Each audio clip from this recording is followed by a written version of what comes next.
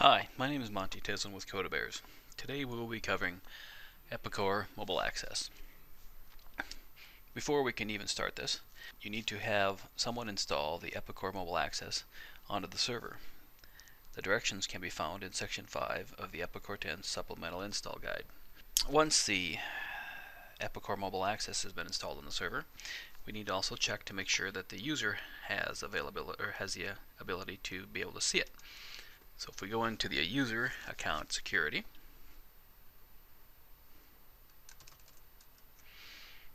I'll go into my account, we go into options. There are two sets of permissions that are going to be needed here. First off, we're going to need the developer. The developer is going to need customized privileges. It's going to need the dashboard developer. And he's also going to need allow mobile access. If the person is simply the user, or the end user of the mobile access, if we want to look at it, they need to have the allow mobile access and potentially even the allow Epicor web access. So with that started, let's go create a new BAQ.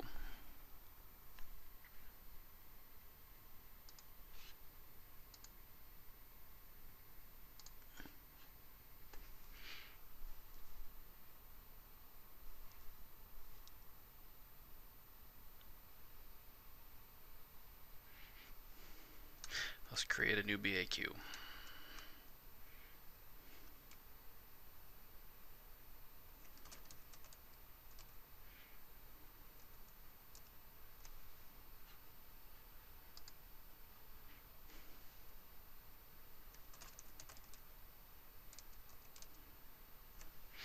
The one thing we need to be worried about here is the shared.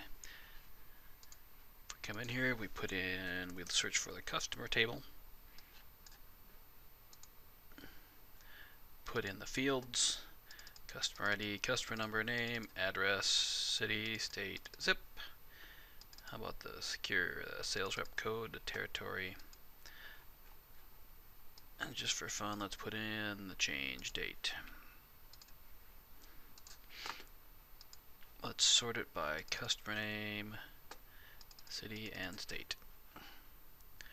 If we analyze it, everything looks okay. Test it. We're getting data back. Let's save our thing. Now let's create a dashboard.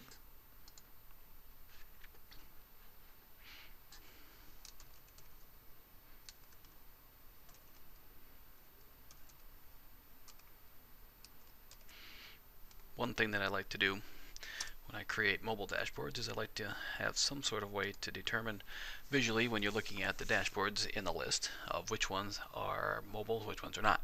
In this case, I tend to put in a -M underneath it. The reason why I don't put it in the description is because the description is used in a couple locations. The description is going to be available on the dashboard itself, and it's also what is going to appear on the mobile access site. So on this site, let's put something in here. Customer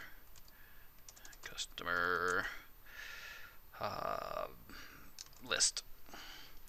I'm going to target the mobile device, and when you do that, you'll see that this down here changes to mobile navigation from advanced search. We'll get to that in just a second. So now we go to mobile. Okay. Come over here, we add a query. We're going to add the query that we had in here. I'm going to leave everything the way it is for the moment and hit OK. Now, the one thing you'll notice is customer list is the same as the description we have here. And in this case, here is the summary for this, which we don't particularly like. I don't like that rolling over like that, so I'm going to change this so that this says results.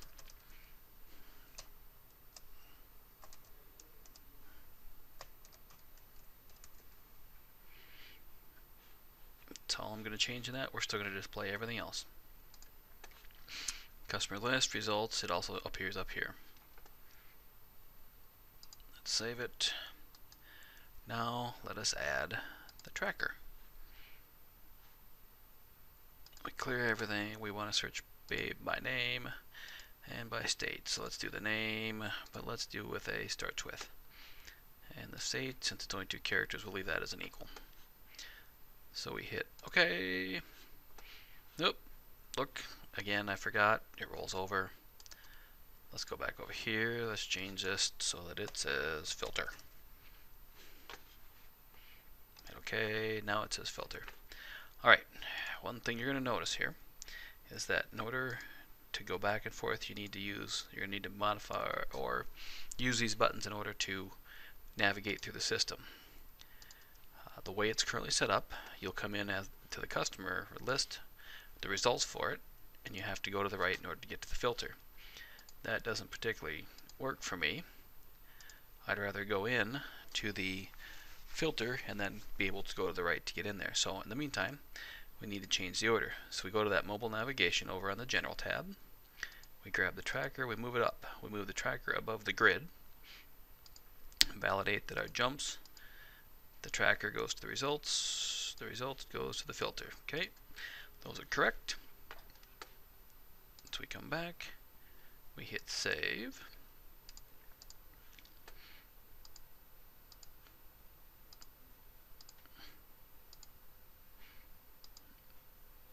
There we go. Now we have the filter first, and then we go to the results. Let's save this. Let's just put in something to make sure that we're returning data. Look at the lists. They're from California. Sweet. Alright. Now to prove that's working, we need to deploy it. So we go up to deploy the dashboard. You notice that you can't test the application there. You need to test it in there. We need to generate the mobile application. We need to generate the mobile application. Check the available for mobile menu. Hit deploy.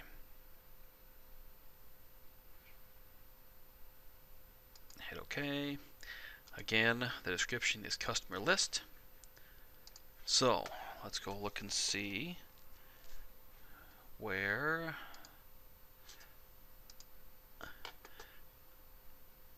let's go look on the menu to see where it is hiding. Okay, now remember that was called customer list. So on the mobile menu, this is under processes, you'll see one called customer list. That's the one we just created. So you'll see it's in the list, so it's ready to go. So let's open up our emulator. We are looking at an emulator here. Now, in order to get this, this is a Chrome product. You can get in there. You can go ahead and do this yourself if you want. There are ways to get to this. You go to the tools, more tools, developer tools. You'll get to this screen. You hit the toggle device mode and you can select whichever device you're actually targeting. Also, the default on your mobile screen, in order to get it to show up, is http:// your server name, in this case the CB-Epicor 10, and then Epicor mobile access.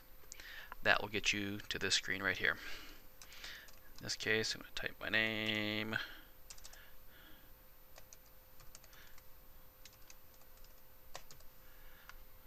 Log in. Go in here. Here's our customer list.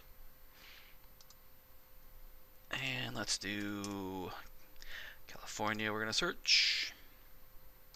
We go in here and look. We have the same two that we had in there before.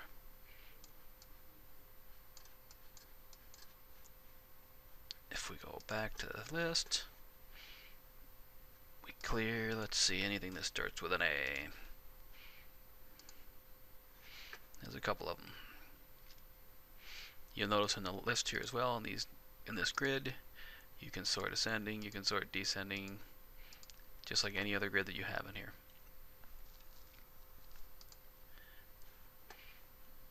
You can also do updatables. In this case, let's refresh it. This is simply a test one that I created. It's created using the same updatable ways you've done before.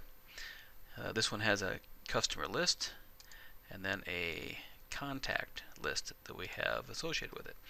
So in this case, let's go in here. Let's go into Addison.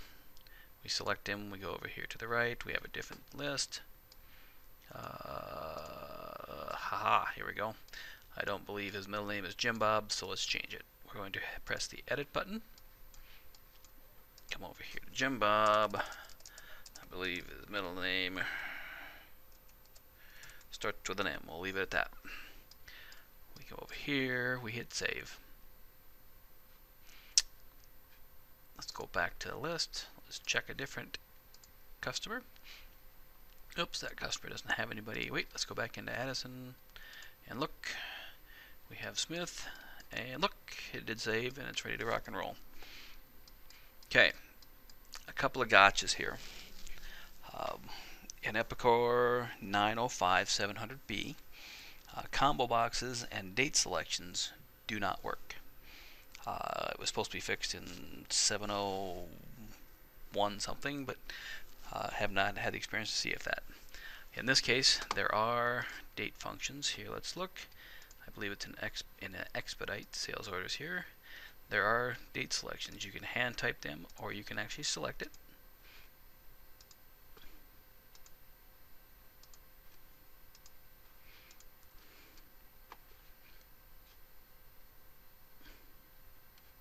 This one doesn't have, we don't have the Epicor 3 database loaded, so that's why that's not going to function. Thank you very much for your time.